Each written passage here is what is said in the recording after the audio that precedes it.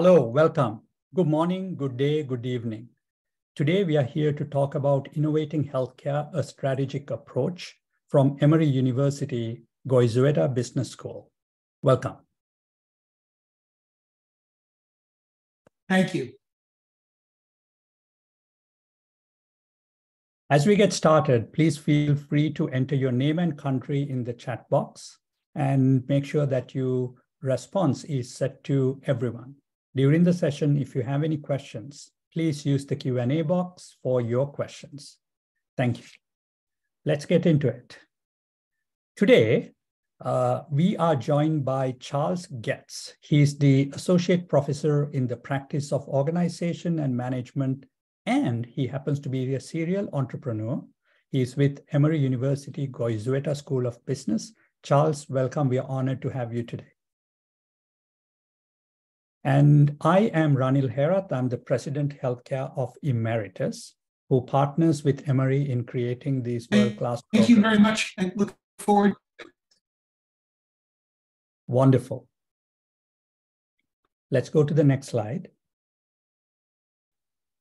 So folks, the agenda today is we'll do a quick overview of the speakers. We'll talk about Emory University, then about program faculty.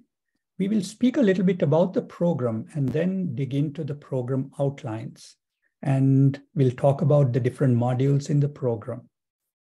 Then we will talk overall about the highlights of the program, admissions, fees, and then we'll move on to questions you might have and next steps. So I'm looking forward to getting into it. Let's go to the next slide.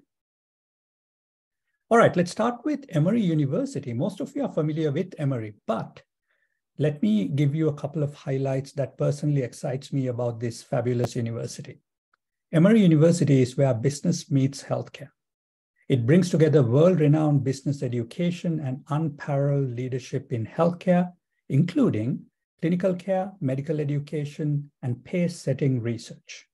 It's uniquely positioned to make a difference with its own integrated academic healthcare system and health sciences center that is pioneering health research.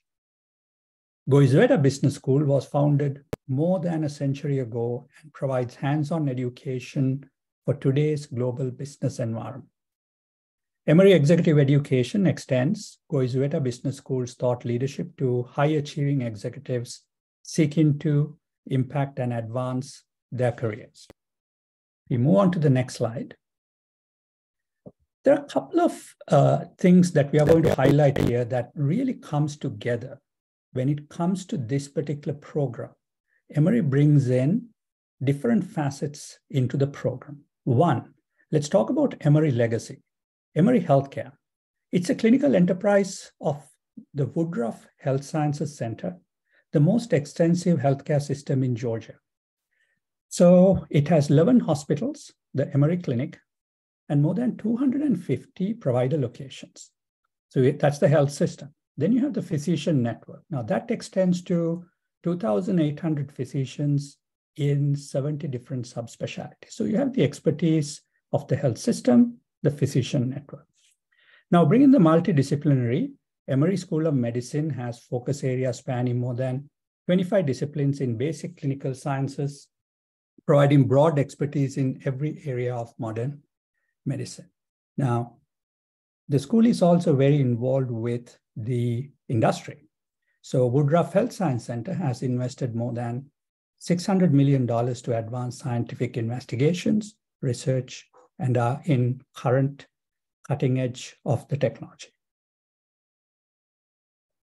Let's go to the next slide.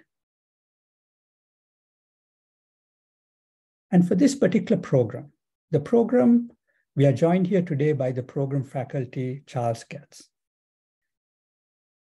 Charles Getz joined Goizueta Business School in 2001. Prior to Emory, he spent more than 15 years developing, implementing, and growing entrepreneurial ventures.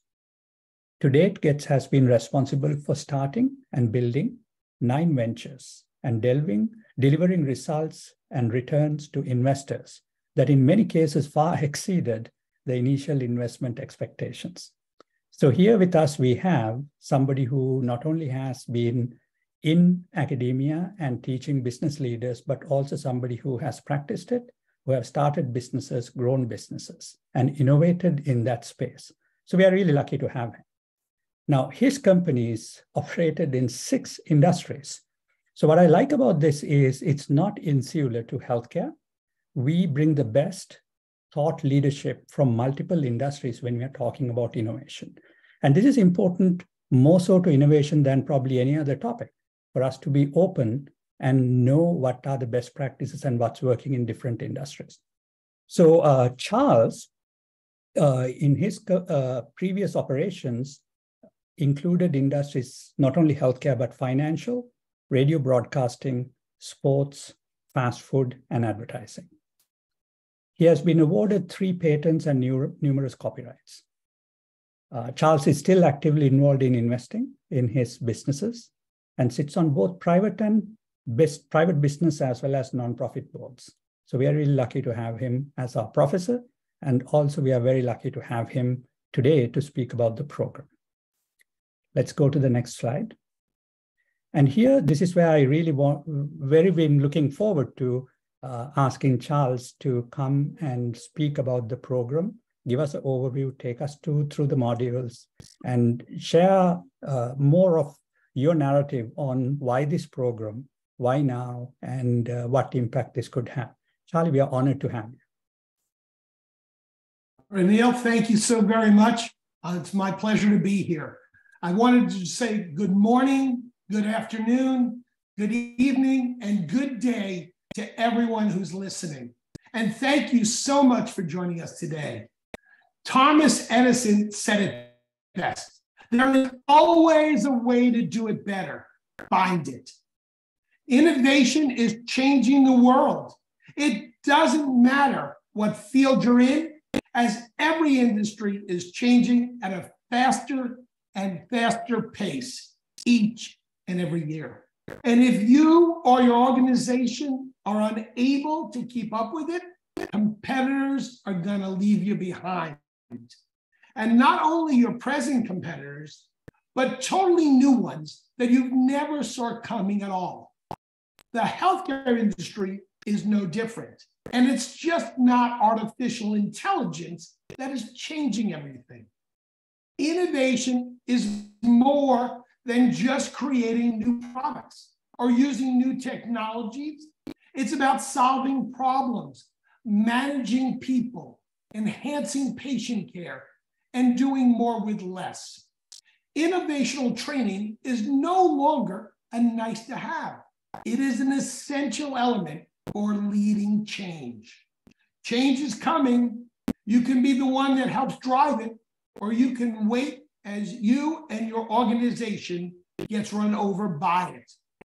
Our program has been designed to take you on an innovational journey from totally understanding the problem to creating new solutions or concepts, then testing those solutions or concepts in the market or your organization, then designing and building the products and solutions that you have created, then implementing it in the market, and then our goal is to help you think more innovatively.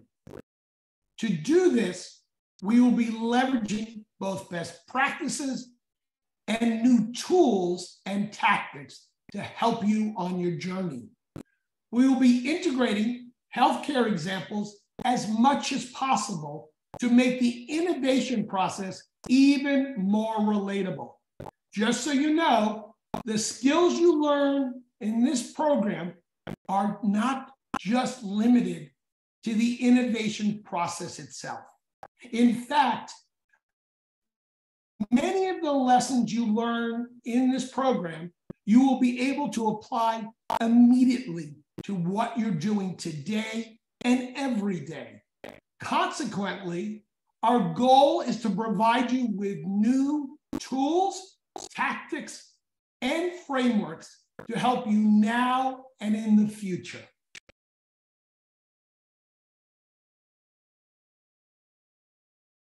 With that, let's discuss the 6 modules that we have developed for you, specifically for you. Module 1, creative thinking. Before we begin, I'd like to take a moment and talk to you about the difference between creativity and innovation.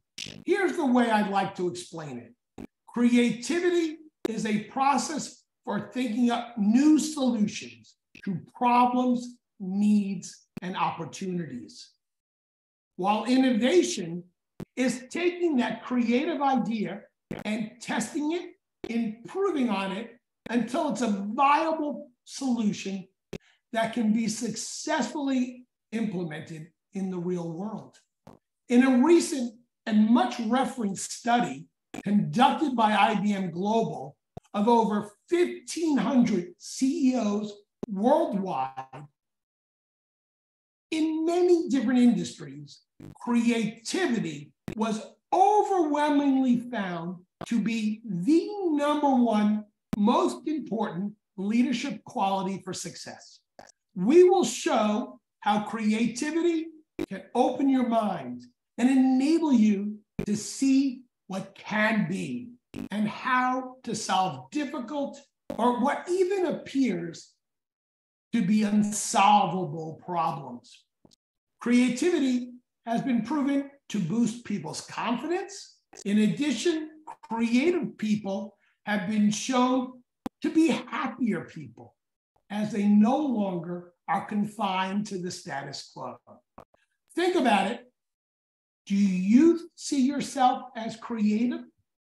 In reality, only a very small percentage of people really think they are creative.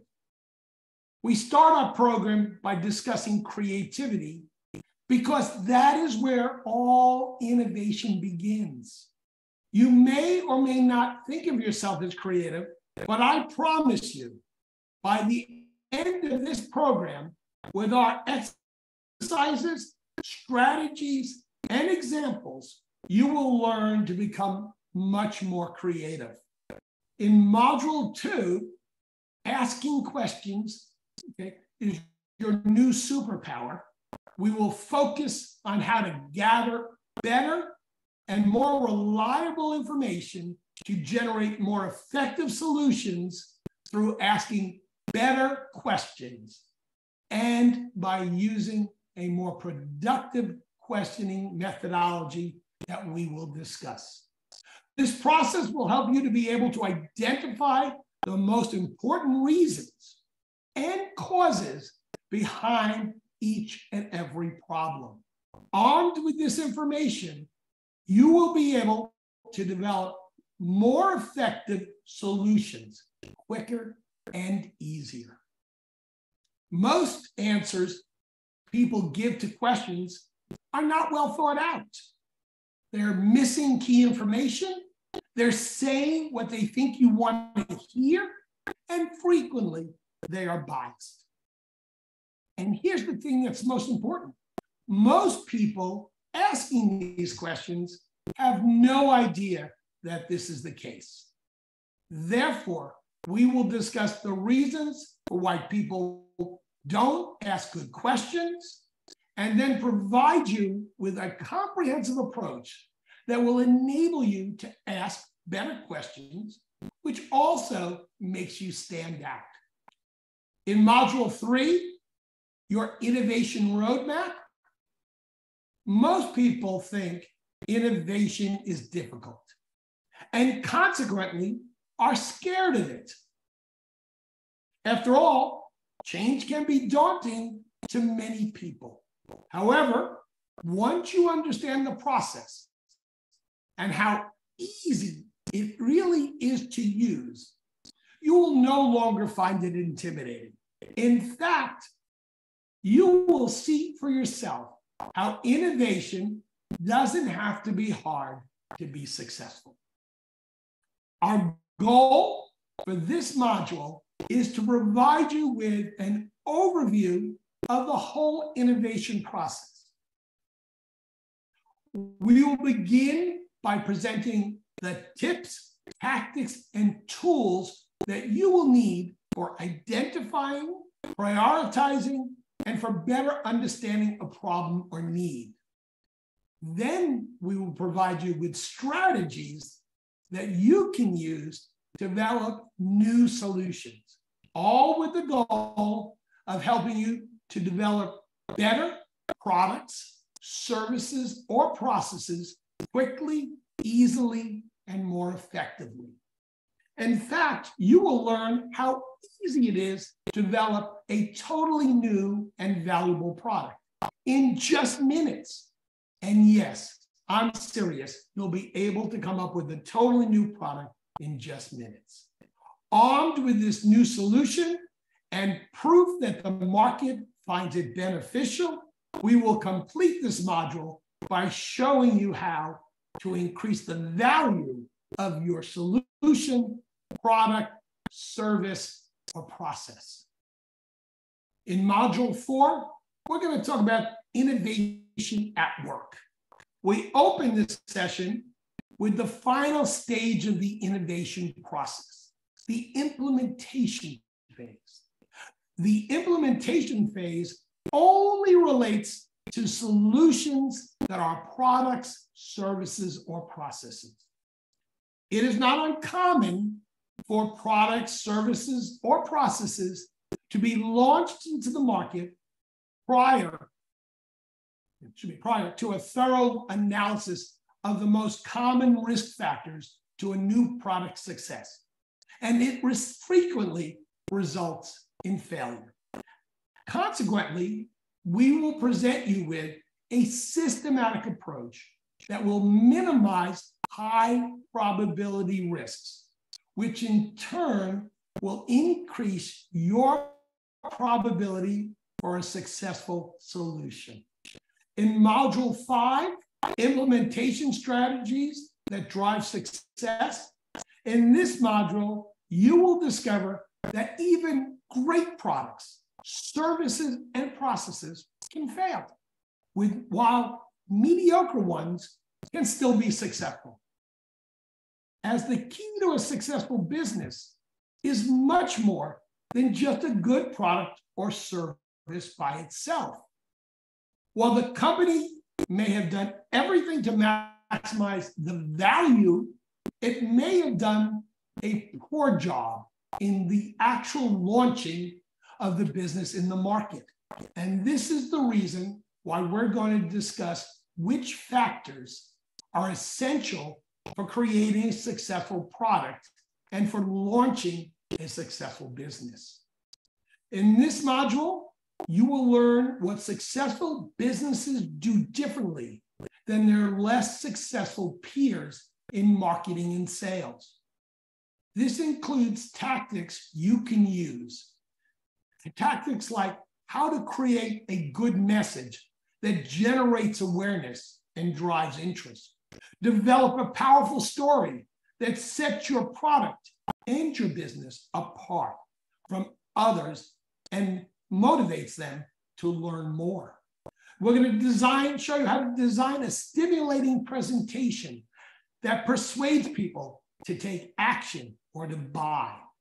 In addition, we will end this module by providing you with proven tips on how effectively to handle people's objections.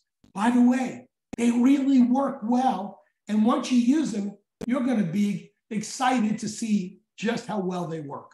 In Module 6, problem-solving strategies, almost every business at some point has or will have a crisis, a problem that is so severe that it can put the whole business out of business.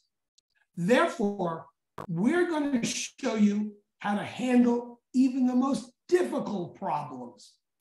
We will begin our final module by presenting you with 3 famous company crises, problems that at first look totally unsolvable. And then we're going to discuss strategies that each of these CEOs used to save their business. Then we will provide you with the tools that you can use to better handle any future crisis that may someday come knocking on your door. Then we will finish up by discussing how to make you a star by increasing the effectiveness of every presentation you make. The reason for this is because overwhelming majority of presentations that senior management makes barely keeps their audience's attention and rarely achieves their objectives. I promise with these tips, your presentations will stand out and drive action. I hope that gives you all a quick overview of what we will be discussing, and thank you very much. Renil? That's great. That was really energizing, Charlie. Thank you very much. I loved how you took us through the overview. I'm excited for this program even more so than when we started developing this with you. All right, so few other important factors for the program. Each week, there will be a playbook activity that will cultivate the learning concepts and prepares you for the final project. So this kind of helps you keep tabs on what you're learning each week in a practical sense. And at the end, there will be a capstone project. Now, this gets really interesting, and I'm sure all of you would be excited and looking forward to the capstone, because this is where you get to bring together everything you learned in this program, all the cool concepts that Charlie spoke about during the session today, and you will obviously learn much more detail week by week through this program, bring it all together into a practical application. What's even more exciting is you can bring the real-world problem that you have identified and work on it in the program, and you could have a solution as a part of this capstone. So this is one of my favorite parts of the program, and I'm sure for most of you, it would likely be a favorite part of the program as well. All right, what's next? Learning experience. So beyond the academic program, obviously we went in detail of the program, how we deliver it. Expert faculty, we spoke about the faculty, and that brings in the expert industry expertise, not only from healthcare, but really keep it fresh, bringing it from multiple industries. The capstone project, where you bring in all of your learnings into a hands-on application, into a real-world problem that you can bring and solve with your classmates and with your professor. And you get individualized feedback. Here, this is very important because you will get feedback from program leaders on the playbook, on the assignments on an ongoing basis. Now, that ties into weekly office hours that the program leaders have. So you can schedule time, or you can drop in during their office hours virtually, get feedback. Another really important factor in these programs is peer learning. The incredible amount of expertise and knowledge, experiences that are brought in by others who join the program. So there is as much learning from your peers and what problems they're solving for, and seeing and observing what challenges they're facing, what's common, what's different. That learning is going to be incredible. And on top of the learning, it's just fun. You just expand your network, get to know folks from around the world, from different industries, and you make lasting and trusting relationships as well as contacts. Down the road, you may have a challenge and you might think, hey, this guy in my class who is from this industry doing XYZ is a great person to reach out to. And that becomes an ongoing network and resource for you. Then obviously proprietary frameworks, there is like great set of frameworks that will be discussed. It's a given. That's an Emory program. It's the kind of work that Professor Getz does along with Emory. So I'm excited for that. And I'm also excited for the certificate you get at the end from Emory, one of the best universities out there. And you get to have that certificate in innovation in healthcare, something much needed. So all in all, these are some things that I wanted to highlight, which are super exciting for me personally. And I know from this and other programs, these are the areas that we here are exciting for the participants. All right, what's next? We covered some of the learning outcomes, but let me hit on some of the important ones. So discuss, obviously, the potential impact of innovative solutions on the healthcare industry. Use inquiry and strategic frameworks to identify how do you identify need gaps and create opportunities for innovation. Just putting some structure around it really helps you to think of this as what are the problems, how do we solve? So it kind of getting your mental framework so you get wired in a way that you get to identify potential areas that you can innovate in. The next one is communicating effectively with your stakeholders. Who are your stakeholders? How best to structure your messaging and communication. So one, you get heard. Two, you're understood, and you have a chance to speak about places that you can innovate. Then about assessing and prioritizing innovation projects based on how you tie that to objectives of your organization and available resources. Because the most innovative idea may not be timely right now, depending on the context. So it's important that you learn how to prioritize that. And finally, how do you build a business case for healthcare innovation that accounts for financial, operational, and strategic factors? Today, more than ever, healthcare is pressured financially. Coming out of the pandemic, many hospitals are challenged with budgets. So that gives a great opportunity for us to innovate. Now, the counter to that is it's also financially challenging. So it's a great time to innovate and it's absolutely needed, but you have to be innovative about how to think of innovation in extremely challenged circumstances. So we are challenged to come up with even better solutions. So it's an exciting time overall. And this is why this is an extremely timely topic for us to be not only familiar, but master. Moving on to next. Who is this program for? I would say pretty much anybody who wants to have a successful career.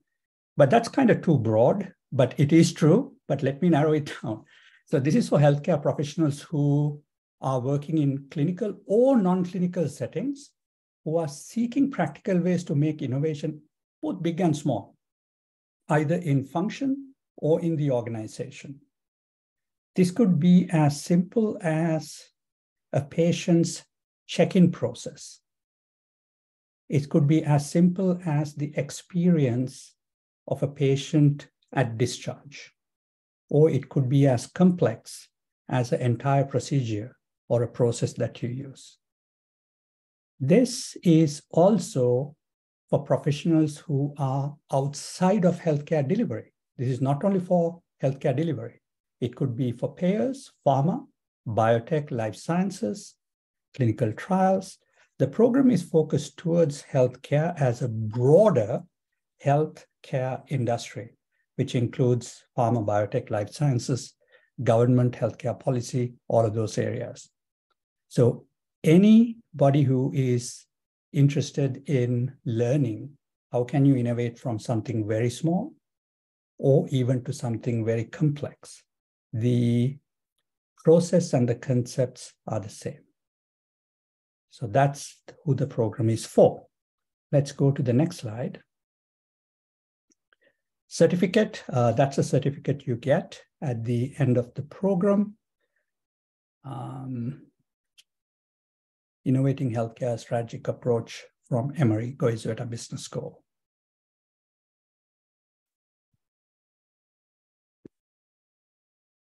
And as next steps, what I would suggest is you could schedule a call with an advisor. Please click on the link that you see here, and you can apply for the program. There are program links as well for both scheduling a call to get more information, as well as applying for the program. In addition, if you are an organization and looking for organizational solutions in how you can have a team approach to train your organizational employees, you can also contact us to create custom or tailored solutions for your organization from Emory in this topic.